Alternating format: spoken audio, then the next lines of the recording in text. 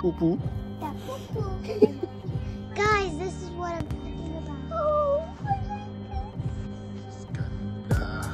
Oh, but I wasn't wrong up in my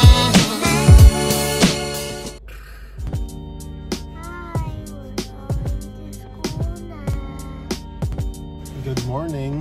Good morning. We're making this video kasi we want to share our experience namin, yung buhay namin dito sa Amerika. Kasi we're different. Hindi yung regular bahay na tinitirhan. We live in the RV. Nakatira kami sa RV full time. So it's been more than a year now na nakatira kami sa RV. Yes, so we want to share everything, our experience, ano yung life. We have a reason for that. For us, is a good reason kasi meron kaming mga plans after. Meron kaming plan for our family. Dati nakatira kami sa isang malaking bahay. It's a 3-bedroom house, 2-car garage, and then maraming gamit. And then later on we realized na maraming gamit na hindi nagagamit. So, that's why we did this malaking change. So right now we're going sa school yung na-NGA. So with this journey gusto lang namin i-record yung aming life. Kasi yung feelings namin, yung emotions namin, hindi maano ng picture yan eh. Unlike sa video, pwede namin ma-express right away. Kasi we have plans later on. A big plan. Actually, we're already getting closer. 1 hour later. Eto na, nakabalik na ako. Natid ko na yung mga bata. So, pabalik na ako ng bahay/RV. So, dito yung sa amin. Nandito kami sa RV Park. Yan yung aming napakalumang RV. Binili namin yan kasi gusto ko mura lang. Yan, gusto ko mura lang para hindi magasto. Kasi yung purpose namin is makatipid. So, yan yung RV namin. Ang ingay nila. Putol sila ng tree. Yung RV namin. Kaming golf cart. A few inches later. So ano bang RV? RV, recreational vehicle. Ginagamit to dito sa US pag nagta-travel, punta ng pagka-camping. So kumbaga bit-bit mo yung bahay mo.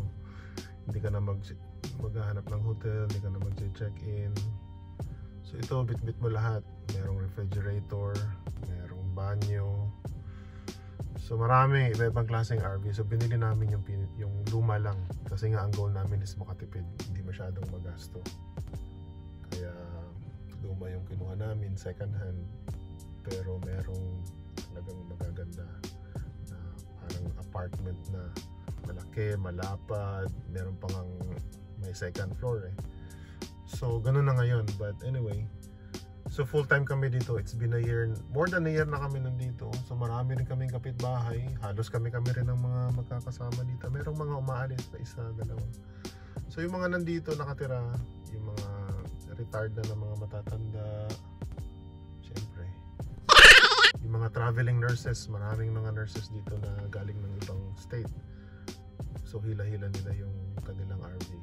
Dito sila nagtatrabaho sa California kasi medyo malaki yung sahod dito. And then after that, merong mga engineers, mga construction worker. So yun, meron silang mga malalaking truck, pickup truck, panghila nito. So pero kami, hindi na kami umalis. Nandun kami sa isang spot before.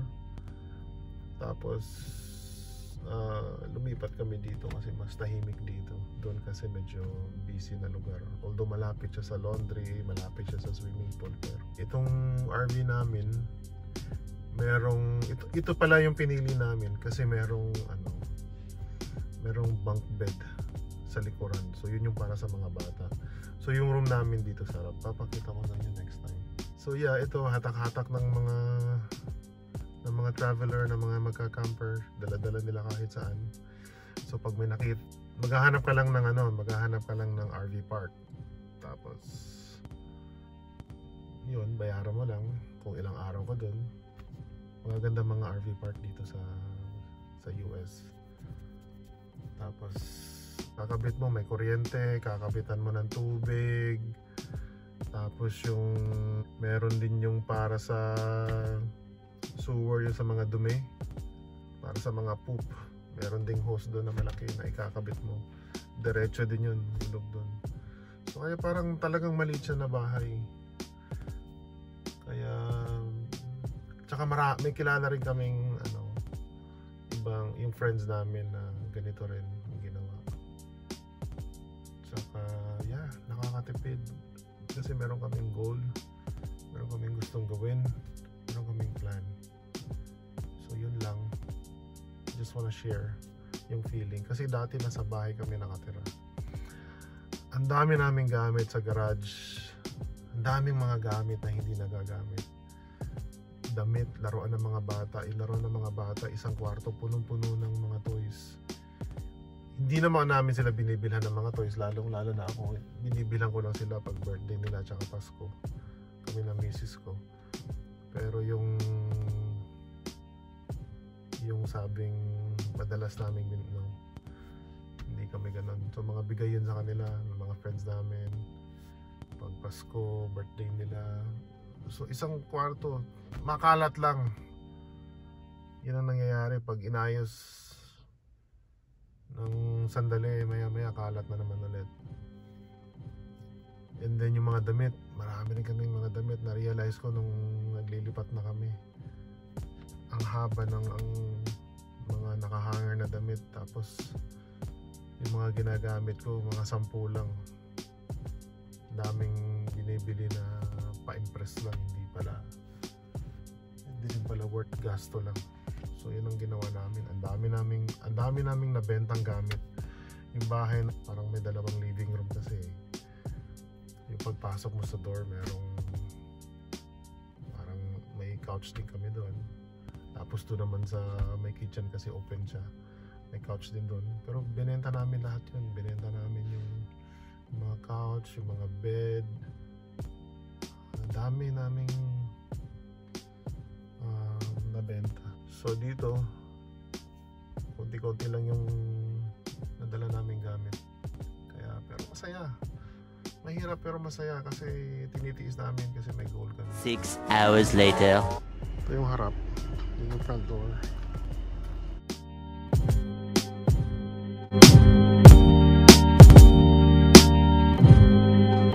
A few moments later. Oh, the enemy! The enemy is coming! You're still 3 years old! And you want a phone! I want a phone!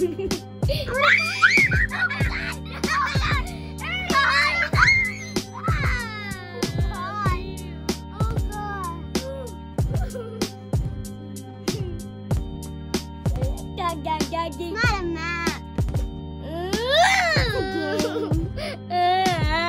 You should answer math facts and get. You're 4 now. You're 4 now. To get bonus points. Kaya nga, dapat mo masagutan. Okay. 9!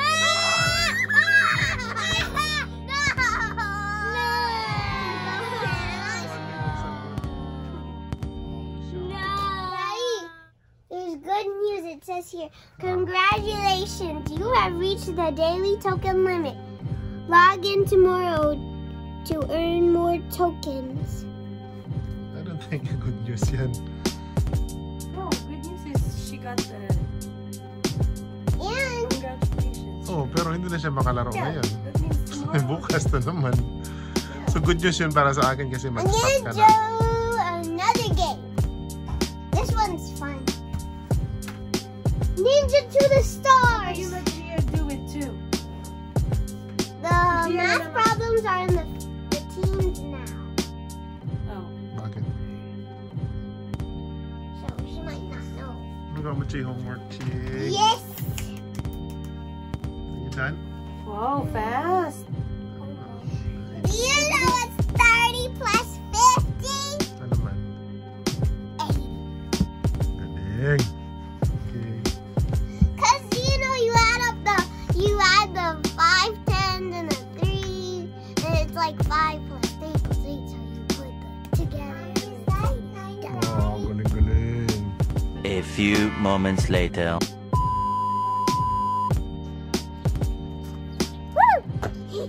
Again.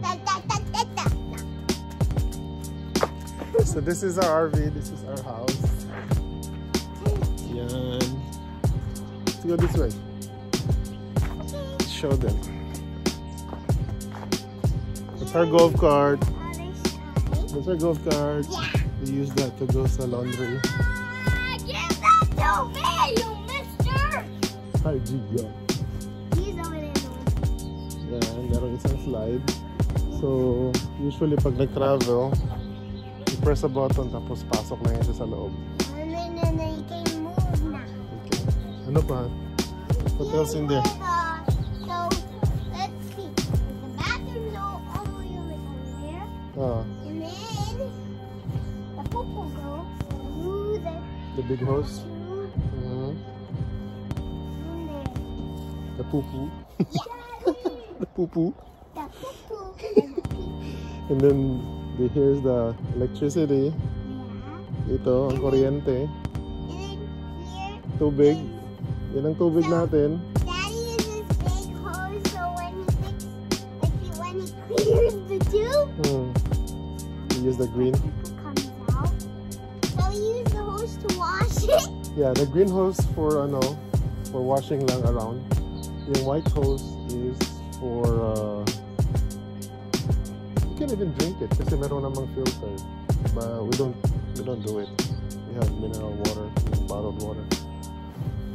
And then ito na electricity, water para sa poop. And then dito ang room nila Yuna. Meron silang bunk houses dyan. I mean double deck. And then here is our backyard. Napakalaking backyard. So may bike there. Meron dyang meron dyang path. Yan o. They have their bike. Yan. Maganda dito. Tahimik. A lot of birds.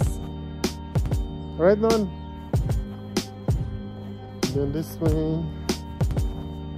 Yan ang aming neighbor. Basura. So yan ang aming grill. Yung bike namin. Tapos ito, storage yan. Nandyan ang aming ibang gamit. And then, tignan mo, ganda mo. Ooh, spider web, look. Sunset, oh. Spider web. Sunset, oh, look at that. Oh, sunset, oh, look at that. Look later, so it sets down and it turns on. So dyan ang another room. I mean, yan ang room pa rin. Dyan ang another bunk bed. Nandito ang bathroom. And then, meron kaming awning.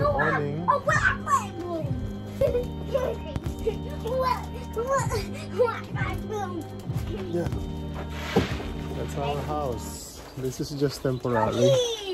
Hindi naman to forever. Temporary lang to. Kasi we have bigger plans. Yeah, we bought it second hand, 2008 out back.